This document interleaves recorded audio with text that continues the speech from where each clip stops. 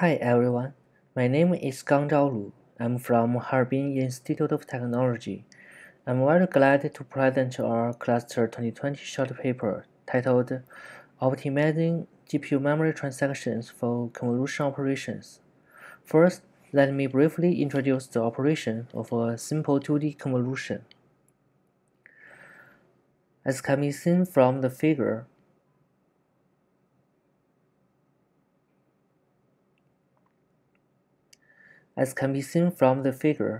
we have a 3x3 input and a 2x2 kernel. We select the kernel over the input to perform an element-wise multiplication with the part of input where the kernel is currently located. And then we sum the result to generate one output element. As we select the kernel along y dimension, a row of output elements will be generated. As we select the kernel along height dimension, a column of output elements will be generated. For now, there are three main optimizations on convolution,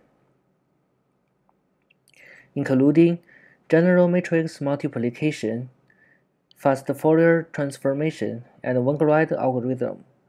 However, all three methods need to transform input and kernel into matrices before performing real computation. We take a DEMM-based convolution as an illustration example. Each subblock of input is transformed into a row of input matrix. The entire kernel is transformed into a column of kernel matrix, and then the standard matrix multiplication is performed to generate the output matrix. Finally, the output matrix is transformed into the output. However, this process pipeline can incur many memory transactions during the transformation phase and many duplicate elements in the input matrix, like duplicate ones and duplicate fours. In this work, we try to optimize memory performance of convolution by reducing memory transactions. We closely examine the process of convolution and find that there are two opportunities to reduce the memory transactions of convolution. First, when convolving along y dimension, there are overlapped columns between different subblocks of input. We can see in the left figure that two columns are overlapped between different subblocks. So we select the kernel along height dimension as shown in the right figure. Two rows are overlapped. Based on both observations, we design two reuse techniques named column reuse and row reuse. For illustration, we assume that each thread calculates one column of output elements and the kernel size is 5 by 5. In step 1, each thread loads the first element.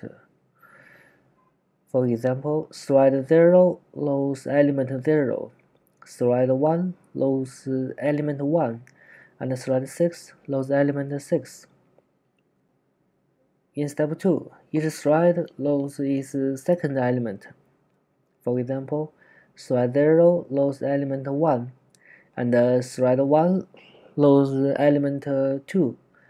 Thread 6 loads element 7.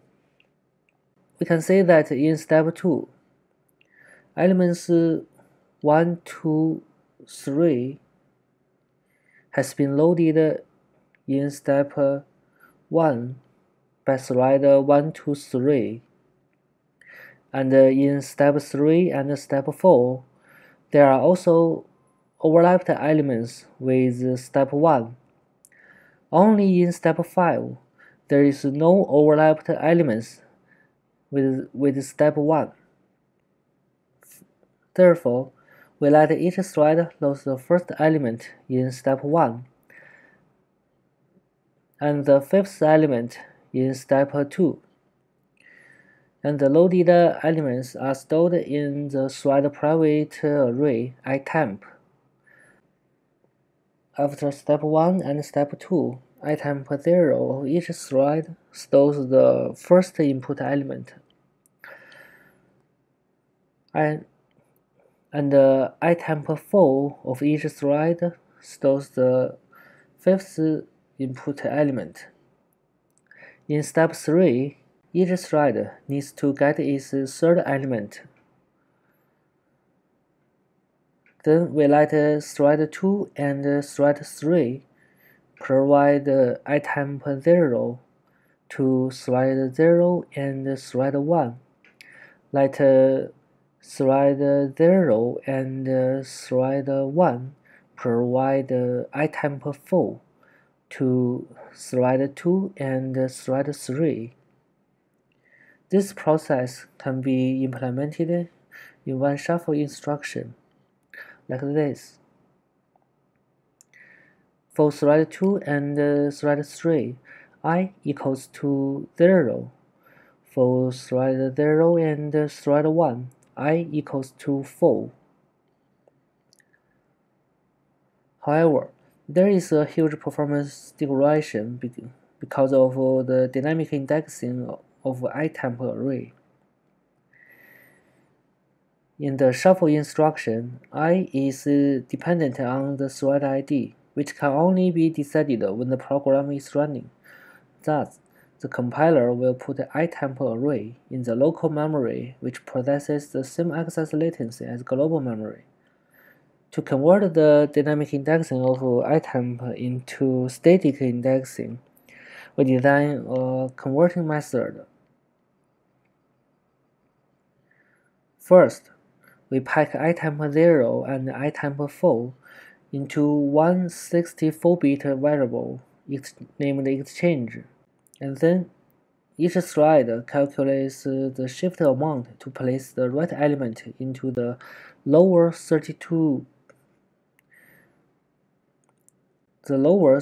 bits of the variable exchange. Then unpack exchange to itemp 2 and itemp 1. Now, itemp 1 is the element that each thread needs to provide. Thus, we can rewrite the shuffle instruction like this. We can say that the dynamic indexing has been changed from I to 1. After converting the dynamic indexing into static indexing, the compiler can put itemp array in registers and eliminate the negative effect of dynamic indexing. Now we introduce our row reuse technique.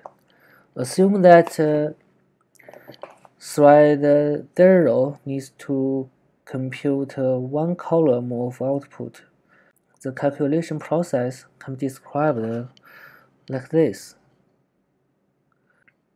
From this formula, we can see that row I1 and row I3 are loaded twice.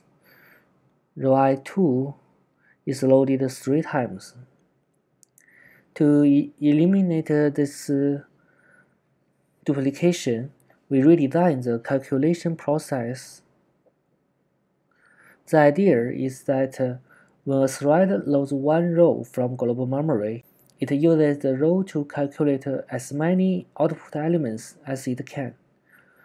When thread 0 loads row I0, it uses row I0 to calculate out 0. Then loads row I1 and uses it to calculate out 0 and out 1. Load row I2 and use it to calculate out 0, out 1, and out 2. Thus, we can eliminate the duplicate rows. We conduct our experiments on an NVIDIA GPU card. We use CUDA toolkit version 10.2, cuDNN version 7.6.4, verifier version 3.6.4, NVIDIA performance primitives, and GMM image to column. The tested applications 2D convolution and multi-channel 2D convolution. First, we present the results on 2D convolution. The tested image size ranges from 256 to 4K. Figures report the speedups of cuDNN, verifier, NPP, and OR approach, or image to column. We can say that OR approach exhibits superior performance over other implementations as the image size increases.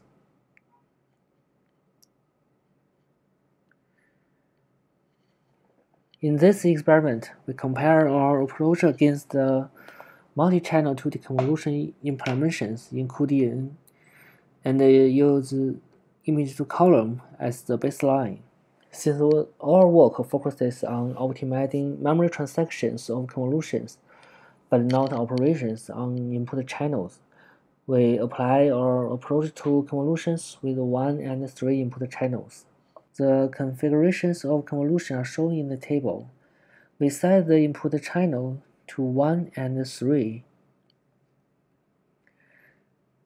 In the figure below, these are the algorithms provided in cuDNN, and this column is the speedups of our method.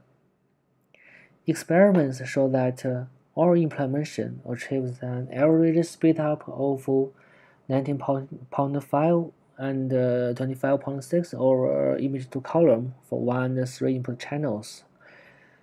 This translates to an improvement of 1.3 and 1.1 over the fastest algorithm in cuDNN for 1 and 3 input channels, respectively. Now we come to the conclusion.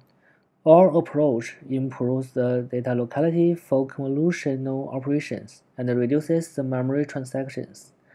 Experimental results show that our approach consistently outperforms the competing methods by delivering the best overall performance for the convolution tasks. That's all. Thanks for your listening.